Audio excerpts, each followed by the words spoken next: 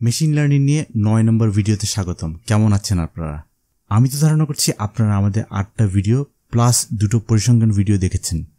মনে আছে আমরা কি করেছিলাম? এই 8টা ভিডিওতে 2টো প্রেডিকশন করেছিলাম ক্যাগল কম্পিটিশনে। যে যাই বলুক, মেশিন লার্নিং এর জন্য ক্যাগল হচ্ছে দি সাইট। মেশিন লার্নিং নিয়ে কাজ করবেন অথচ ক্যাগল কম্পিটিশন করবেন না, এটা চিন্তা করাটাই ঠিক না। আমরা যারা মেশিন লার্নিং নিয়ে কাজ করি তাদের জন্য ক্যাগল আর মেশিন লার্নিং সমার্থক শব্দ। চলুন যাওয়া যাক নতুন স্ক্রিপ্টে। ভিডিও 9 স্ক্রিপ্ট 4 গিটহাবের লিঙ্ক থেকে ডাউনলোড করে নিন আমাদের নতুন স্ক্রিপ্ট। যারা গিটহাবের রিপোজিটরি নিয়ে কাজ করেন তারা পুরো ব্যাপারটাই ডাউনলোড করে রাখতে পারেন ক্লোন হিসাবে। আমি অবশ্যই এর মধ্যে দেখিয়ে দিয়েছি কিভাবে একটা রিপোজিটরি ক্লোন করতে হয়। ক্লোনটা ডাউনলোড হয়ে গেলে আপনি চলে আসতে পারেন আমাদের আর স্টুডিওতে। চালু করুন আর স্টুডিও আমাদের নতুন স্ক্রিপ্ট সহ। মনে আছে আমাদের প্রথম ও দ্বিতীয় প্রেডিকশন করার সময় মহিলা এবং পুরুষ কারা কারা বেঁচে গিয়েছিলেন সেটার একটা পার্সেন্টেজও দেখিয়েছিলাম তখন আমাদের ট্রেন ডেটা থেকে। আমাদের ট্রেনিং ডেটা সেট বলেছিল 74% মহিলারা বেঁচে গিয়েছিলেন এই টাইটানিক ভয়েজে। একটা ব্যাপার কি লক্ষ্য করেছেন? এখানে বয়সটা হচ্ছে কন্টিনিউয়াস ভ্যারিয়েবল। আমাদের ট্রেনিং ডেটা সেটে দেখতে পাচ্ছি পি ক্লাস আর সেক্স হচ্ছে ক্যাটাগরিক্যাল ভ্যারিয়েবল। বয়সটাকে আমি কোনোভাবে প্রপোর্শন টেবিলে ফেলতে পারছি না, কারণ এটা পুরোটাই কন্টিনিউয়াস ভ্যারিয়েবল। আর যদি সেটা ফেলি দেখা যাবে প্রতিটা বয়সই হচ্ছে এক একটা ক্যাটাগরি। কি আর করা, চলুন তৈরি করি নতুন ভ্যারিয়েবল। আমাদের নতুন ভ্যারিয়েবলটার নাম দিচ্ছি চাইল্ড। আমরা আমাদের এই প্রেডিকশন কলামে দিতে চাইব এই যাত্রীটা একজন বাচ্চা নাকি একজন প্রাপ্তবয়স্ক।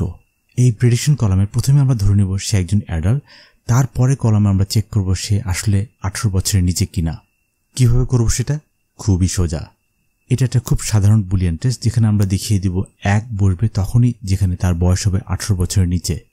আমরা এখানে এর আগেই বসিয়ে নিচ্ছি 0, যাতে পরবর্তী সময়ে সে বুলিয়ান টেস্ট ফেল না করে।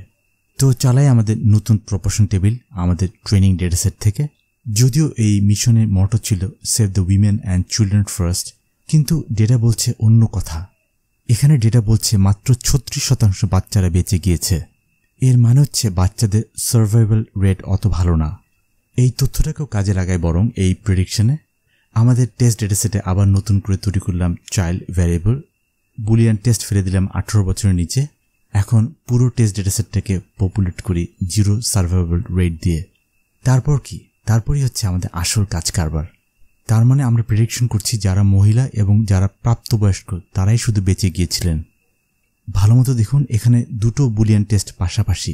তাকে মহিলা হতে হবে এবং প্রাপ্তবয়স্ক হতে হবে। মোদ্দা কথা, তাকে চাইল্ড হওয়া যাবে না। তো এখন ক্যাগলের সাবমিটের পালা। কি করব এখন? ক্যাগলের নিয়ম অনুযায়ী পুরো টেস্ট ডেটা ফ্রেমে প্যাসেঞ্জার আইডি এবং সার্ভাইভ কলামটাকে পাঠিয়ে দিচ্ছি সাবমিট ডেটা ফ্রেমে। তারপর নাল পাঠিয়ে দিচ্ছি যাতে কোনো রো নেম না থাকে। ফাইনালি আমরা write.csv ফাংশন দিয়ে পাঠিয়ে দিচ্ছি নতুন একটা ফাইল নাম দিয়ে। ফাইল নেমিং কনভেনশন হচ্ছে আপনার মতো। আর কি থাকে বাকি? ক্যাগলে সাবমিট করা। চলে যাই ক্যাগল সাইটে। লগ ইন না থাকলে লগ ইন করে নিন। সাবমিট প্রেডিকশন চাপ দিয়ে আপলোড করে দিন আপনার ডেটা। এটা হচ্ছে সেই write.csv ফাংশনের আউটপুট ফাইলটা। মনে রাখবেন আপনি এই ক্যাগল সাইটে দিনে মোট 10 বার এই অ্যাটেম্প নিতে পারবেন, যেটা অনেক অনেক বেশি। অ্যাকিউরেসি লেভেলে সেটা আগের থেকে প্রতিবারই যে ভালো হবে সেটা কিন্তু নয়। যেমন হয়েছে এবার আমাদের অ্যাকিউরেসি লেভেল এসছে 74, মানে এটা কিন্তু কমে গিয়েছে দ্বিতীয় প্রেডিকশন থেকে। এই ট্রায়াল অ্যান্ড এররের জন্যই তো দিনে 10 বার অ্যাটেম্প্ট। তো আজকে এই পর্যন্তই। আমাদেরকে তৈরি হতে হবে পরের ভিডিওর জন্য চতুর্থ প্রেডিকশনে। Good bye.